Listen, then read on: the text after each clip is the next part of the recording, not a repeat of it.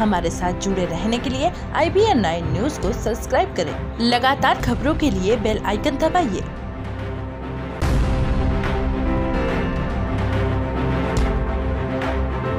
नमस्कार, मैं हूं साधना सिंह और आप देख रहे हैं IBN9 न्यूज। आइए नजर डालते हैं आज की ताजा तरीन खबरों पर। सोमवार दोपहर 11 बजे के दरमियान प्रवीण धनगर निवासी हरदा अपने साले बसंत पिता राम अवतार निवासी छोटी छिपानेर को उपचार कराने के लिए खातेगांव लेकर जा रहे थे।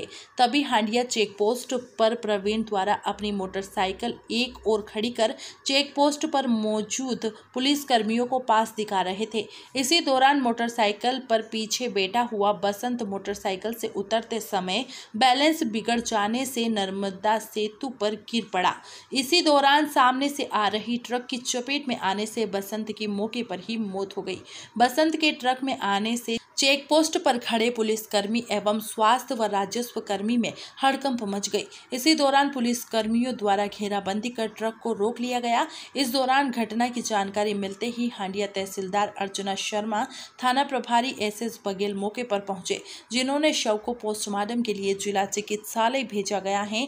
वहीं ट्रक को पुलिस हिरासत में लेकर थाने में खड़ा कर दिया गया है। प्रवीण धनगर ने बताया कि बसंत का मानसिक संतुलन ठीक नहीं था और उसे उपचार के लिए खातेगांव के समीप रीची गांव में डॉक्टर को दिखाने के लिए ले जा रहे थे। बसंत के 2 छोटे छोटे बच्चे हैं।